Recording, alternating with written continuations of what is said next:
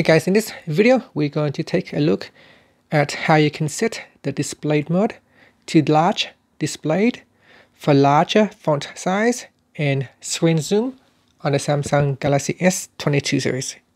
First, tap on the home button to go back to the home screen, and from the home screen swipe down at the top and tap on the settings icon. In settings, you want to go down and tap on accessibility. Next, we go down and tap on visibility enhancements. In here, you want to select large displayed. Now, by default, it is set to default settings, so you can see the font is smaller. So if you choose large displayed, then tap on applied. You should notice that the font will become larger, even though the buttons on the side becomes larger. And here it said that font size and screen zoom are increased. Bold font and highlight buttons are turned on.